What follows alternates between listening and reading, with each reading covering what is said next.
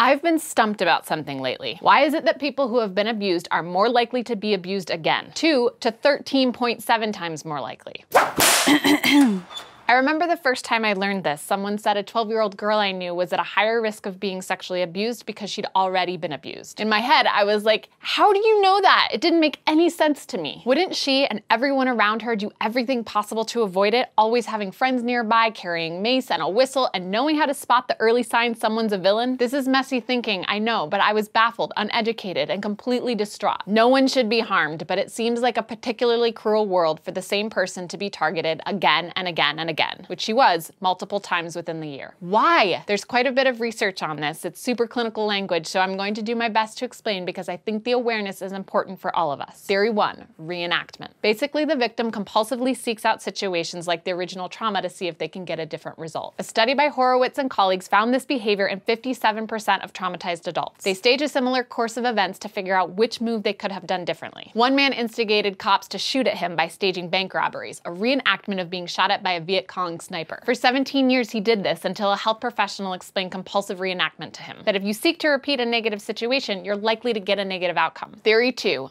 underdeveloped detection of danger. Experiencing abuse, especially as a child, can interfere with development. Victims tend to have a harder time with relationships, like knowing how to get along with people, and it's more difficult for them to regulate their emotions. So there may be signs of danger, but rather than deterring it or seeking help, they disassociate, which you probably recognize makes them more susceptible to reoccurring abuse. Theory 3, revictimization is like a high. I'm going to use a graphic for this one, the cycle of abuse. The first violent episode is usually pretty small, maybe name-calling, but the honeymoon following it, where the abuser apologizes and begs for forgiveness and takes the victim on a fancy nice date with gifts, is huge. That honeymoon feels awesome, but over time, the violent episodes get larger and the honeymoons get smaller. By the time we get down here, the violent episode is bruises and blood, maybe weapons, compared to a honeymoon, which is like, I'm sorry, I said I was sorry. According to victimology researcher G.M. Ershock, the individuals are as powerless as junkies to break free. They're addicted to the hyper-aroused state of tension building called an arousal jag and the calm feeling of safety after the violence. Plus, just like a drug addiction, while the high diminishes over time, they keep at it because the stress of withdrawal is so overwhelming. I've been there, so have many strong, intelligent people. It's not because we're weak, it's because trauma is incredibly powerful. Theory 4, neophobia. People who've been victimized early in life avoid newness. You know how young kids in healthy homes are all curious and want to try new things and go to new places and get new toys? Well, the opposite is the case for kids who have undergone trauma. When under stress, they will choose the familiarity of abuse over the potential pleasure of novelty. Mice in a T-shaped maze will actually take the path to getting shocked rather than go the other direction toward the unknown. For human victims, this looks like attraction to perpetrators rather than someone who will care about and respect them because they know what they're going to get,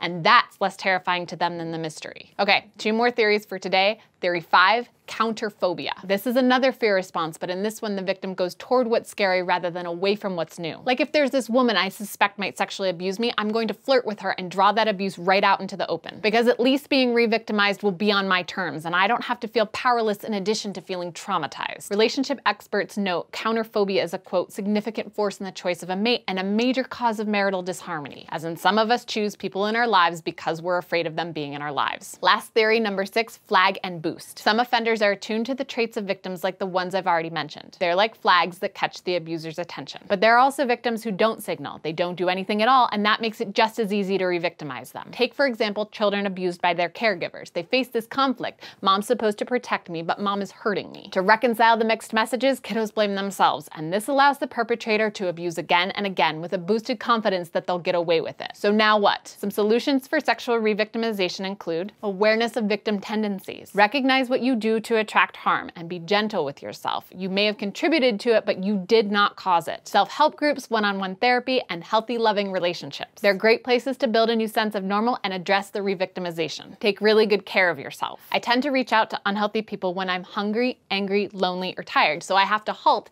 take care of the unmet need, then proceed. Treatment and medications can offer relief too. Lastly, stay curious. Thank you to everyone on Patreon and our subscribers who make it possible for us to discuss sexuality openly and honestly. Hopefully by being able to recognize how re-victimization happens, we can stop it in the future.